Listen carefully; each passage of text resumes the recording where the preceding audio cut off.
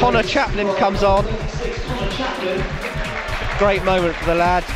And Nigel Ghana will come on for Lee Holmes. It's a great feeling. It's the best feeling I've ever felt, to be honest. I want to be successful at this club. I want to break into the first team on a permanent basis. And Ghana has it on the right hand side, tries to thread it through for Tubbs. Still Tubbs has it, edge of the D. Releases Chaplin, here's a chance, left-footed shot, and yes, it's a goal! And Conor Chaplin has got his first professional goal, and he's got Pompey right back in it. It's Morecambe 2, Pompey 1. Fantastic. Great strike. Made up for the kid. Made up for him. Just to the left-hand side of the penalty area. It just broke kindly for him, and onto his left foot, he dispatched it into the bottom right-hand corner of the net, to the keeper's left. The net bulged, and Conor Chaplin has his first professional goal.